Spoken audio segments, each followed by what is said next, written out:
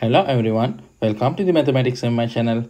So in this video we are going to prove zeta of minus 13 is equal to minus 1 over 12. Well, how to begin? Okay, let's begin with Ramanujan summation formula for divergent series. In a previous video we also used this formula. We have sum of n is equal 1 to infinity, f of n is equal to minus f of 0 over 2 plus I times integral from 0 to infinity f of I times t minus f of minus I times t over e to the 2 pi t minus 1 dt.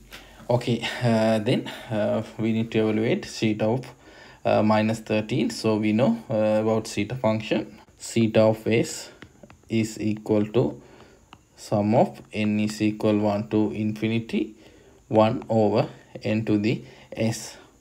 So let's take f of n is equal to n to the 13th power, and we know f of 0 is equal to 0. So this part will be 0.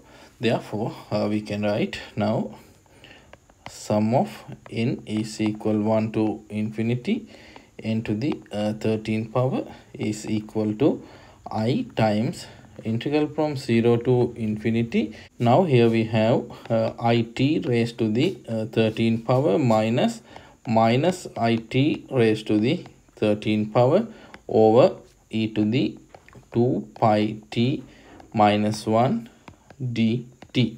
Well, then we know this is equal to zeta of minus 13, and here now here I to the 13th power, here also minus I to the 13th power. So now I'm going to split this integral into two different integrals, and first here I'm going to take I as a common factor. So here we have I square integral from 0 to infinity. Now I to the 12th power, we can write I square raised to the 6th power times t to the 13th power over e to the 2 pi t minus 1 dt, minus 1 to the 13th power. So here again we know plus I square times integral from 0 to infinity. Here again I square raised to the 6th power t to the 13th power over e to the 2 pi t minus 1 dt. Okay, then here we have same integral. So we have 2 times I square we know minus 1, so minus 2 times integral from 0 to infinity. Now I square we know minus 1 to the 6th power we know plus, so we have t to the 13th power over e to the 2 pi t minus 1 dt. Okay, then to evaluate this integral we can take a substitution.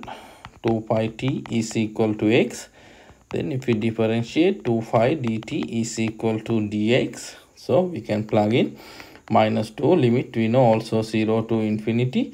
Now t is equal to x over 2 times pi raised to the 13th power over e to the 2 pi t we know x minus 1 times dt, we have dx over 2 times pi. Okay, then here minus 2, here 1 over 2 pi raised to the 13th power, so 1 over 2 pi raised to the 13th power times here 2 times pi, so 1 over 2 times pi integral from 0 to infinity x to the here 13th power over e to the x minus 1 dx. Okay, then we know these two get cancelled, so we have minus 1 raised to the here 2 to the 13th power, so we have 2 raised to the 13th power and pi raised to the here pi here 13th power, so 5 to the 14th power times now this integral from 0 to infinity x to the p minus 1 over e to the x minus 1 dx is equal to gamma of p times zeta of p. In a previous video we discussed about this integral.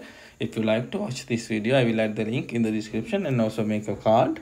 So we have this integral. We know gamma of 14 times zeta of 14. Well, then we can simplify here. Minus 1 over 2 to the 13th power pi to the 14th power times gamma of 14, we know 13 factorial times zeta of 14, the special value of zeta of 14, 2 times pi to the 14th power over 1 8 2 4 32 25. Okay, now I think you can simplify. So if we simplify, we will have minus 1 over 12. Okay, if you like to watch this type of videos, please subscribe this channel. Thank you for watching.